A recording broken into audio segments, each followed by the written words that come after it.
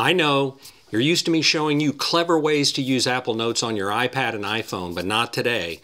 Today we're going to do something new. I'm going to show you 5 great tips on how to use Apple Notes on your Mac. Yeah, you heard that right. Stick around. Even if you don't have a Mac but might be thinking about getting one, this video is worth a few minutes of your time.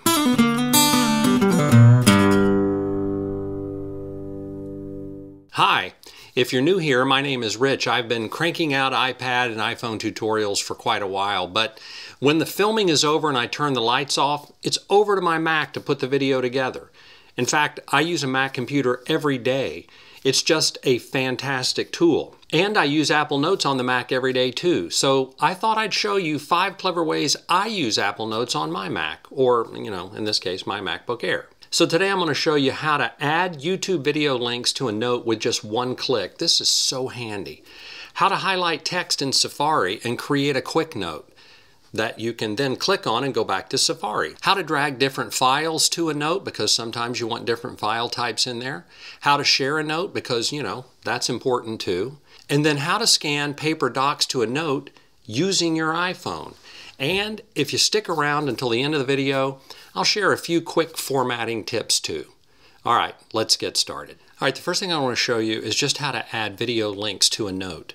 Now, if you open up Apple Notes and then you open up YouTube, you could open a video like that and you could copy the URL and just paste it over into the video note. But an easier way to do that is just open up the video that you want to link to, click over in your notes and click the little link with the plus button, just like that.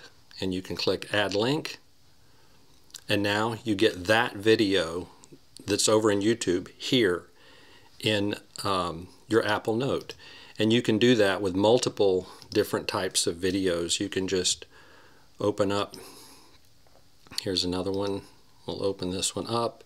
Once it's open and the URL is up here, you can go back to Apple Notes and click on the link and Add Link, just like that. And now you've got it. And you can go back in and you can actually play those videos from within Apple Notes. You can play it just like that, and the sound will come up. On CBS, the emphatic results just like that have taken a little bit of the luster off this thing. Remember, and that is just a handy way to keep track of little videos that you find that are important to you that you don't want to have to go back into YouTube and dig for. I use this little feature all the time to save little tips and trick notes so that I can teach you as I make these videos. But that's really handy. Hey, let me jump in here to thank my friends at MacPaul for sponsoring this video. Do you want your Mac to run smoothly without bogging down? Yeah, me too. That's why I'm a fan of CleanMyMac X. CleanMyMac X is a fantastic application that keeps your Mac running smoothly. It can clean up system junk, overflowing trash bins, and more. And one of its more powerful features that we all need is malware removal. CleanMyMac X scans your entire system, isolating and removing malware that malicious websites stick on your Mac, without you knowing. I use CleanMyMac X myself because I don't want to comb through my computer system trying to find stray files I'll never use again that are clogging up and slowing things down. And I'm certainly not clever enough to figure out where malware is hidden, just waiting to cause damage at the worst possible moment. CleanMyMac X just takes care of all of that for me. There are so many different features, but I just click on Smart Scan and let CleanMyMac X do the rest. Just knowing I can run it from time to time and have it look for viruses just gives me peace of mind. It's the application that just takes care of all of these things for you. Junk files, malware, and viruses can slow down even the most powerful Macs. That's why CleanMyMac X is a must. CleanMyMac X has been downloaded over 30 million times and is a trusted application for any Mac user.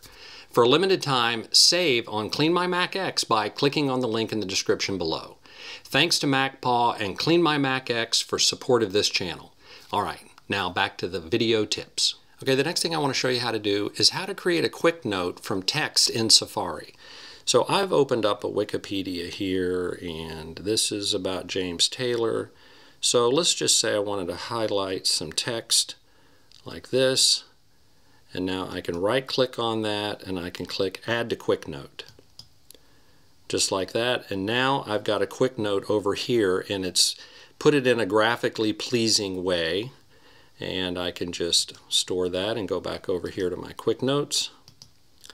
And if I close out of my browser and I'm no longer in it, and I've got this quick note, I can double click on it, double click again, and it takes me right back to the same page. And not only that, it highlights in yellow what I copied and put in the quick note. And that's just a great way to go back and find something that maybe part of an article that you've been reading or something like that that was important to you, and you want to save some of the text to a quick note. You might not have known that you can do that with Apple Notes, but you can. It's really handy. All right, the next thing is a pretty simple thing, and that's just the ability to drag files into Apple Notes. Here I've created a note called Drag and Drop, and I've opened up my Files app over here on the right side of the screen, and I've got a PDF, and I'm just going to drag that PDF over like that. And now I can see the PDF that I just drug over, and I can scan through it like that, or if I don't want it to take up that much space, I can just view it as small, like that, and I can, of course, rename the attachment. You can right-click on it and rename the attachment if you wanted to do that. But you can drag different kinds of files in there too. Maybe you have photos that you want to drag into. Here's one that I absolutely love. Here's Scout, and I can just drag that over into the app. Just like that. And now I've got Scout just waking up from taking a nap. And you can drag a variety of different files in there. You can drag audio files, video files, PDFs. You can put almost anything into Apple Notes. And as you build out your note system, it's just a handy way to keep track of so many different things.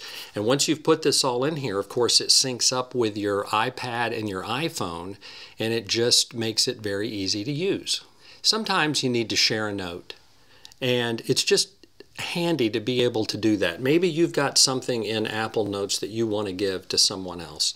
Well, all you do is go to the note that you want to share, click on the little share sheet button here. It's as simple as that, and you can mail it, you can send it via messages, and you can airdrop it.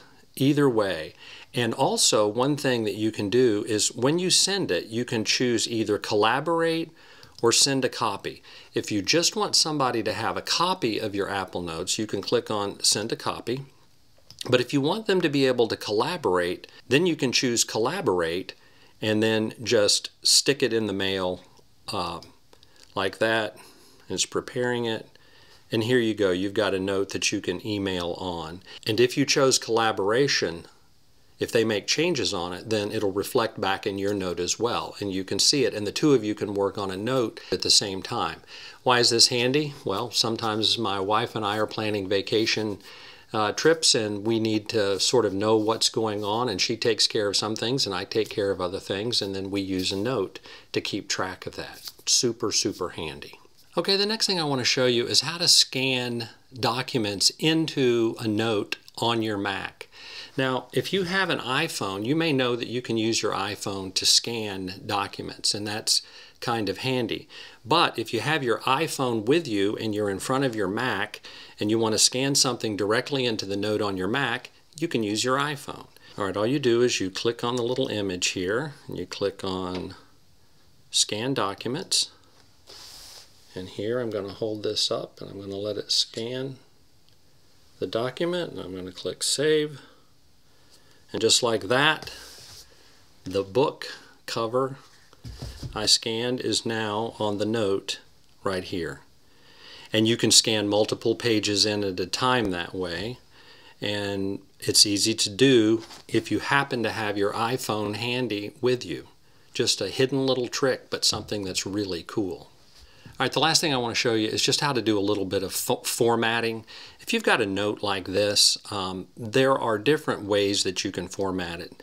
I've got some text here, and if you click on the little text icon at the top, you can choose a style. Of course, you can make it bold, you can make it italic, you can make it, you can underline it, course, you can undo those things by clicking back on it again. But one of the new things that's out in Mac OS Sonoma is the ability to do what's called mono-styled.